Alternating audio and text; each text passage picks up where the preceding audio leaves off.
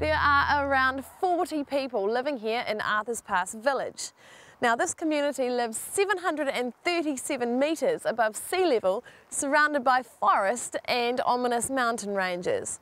And it's fair to say that they're a dedicated bunch of people, keen to encourage some feathered locals back to this area. And the locals are ones they've heard but never seen.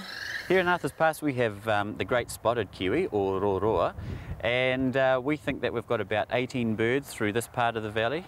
Local community people, volunteers, go out and check stoat lines and make sure that they're always ready. And not only do they do, both the possum control and the stoat control work, but they go out and do the kiwi call monitoring as well.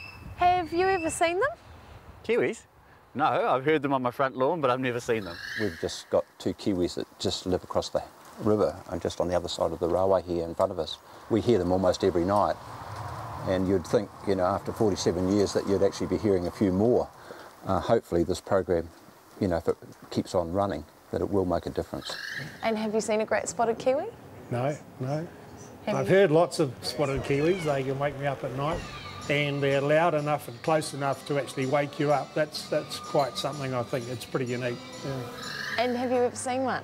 I haven't had the privilege of seeing one, but you have to put a bit of night time into it. You have to get out at night and wait, basically, is the best way. Eleanor, I've just arrived in town. Where are my best chances of finding a kiwi? You've got almost no chance of seeing one.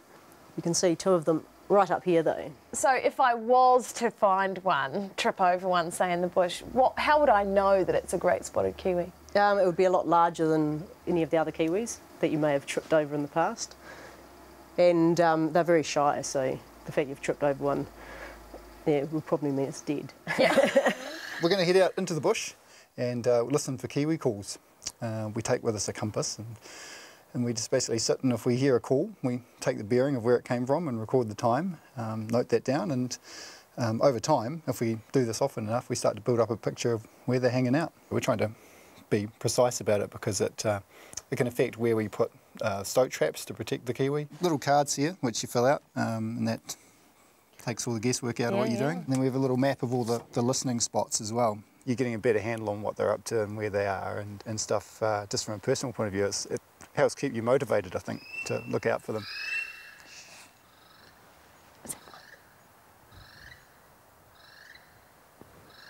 South-southwest.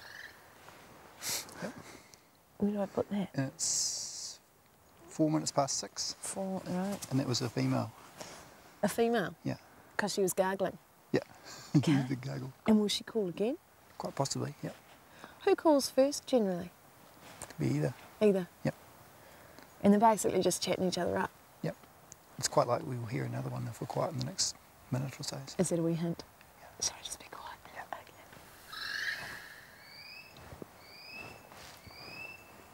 That's another one. Okay. And that's 5 past 6. That's 5 male. past 6. And that was a male? That's a male, yep. Because do they hang out in the same burrow? No.